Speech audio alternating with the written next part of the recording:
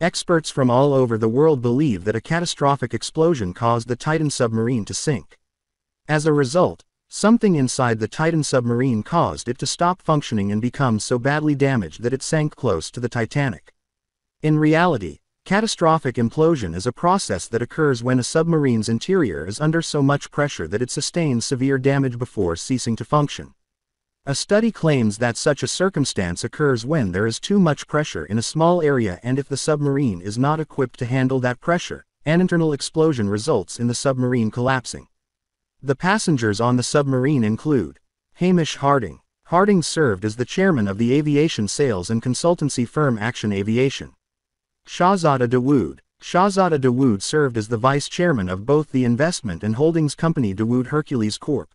And the Pakistani energy investment company Engro. Suleiman Dawood. Suleiman, a college student who was 19 years old, was Shahzada Dawood's son. Stockton Rush. British entrepreneur Stockton Rush established Oceangate in 2009 and served as its CEO. Paul-Henri Nargeolet. Paul-Henri Nargeolet served in the French Navy for 22 years, rising to the rank of commander. He was known as Mr. Titanic for his knowledge of the ship. Oceangate. Founded in 2009 by Stockton Rush and Guillermo Sonline, Oceangate is a privately held firm.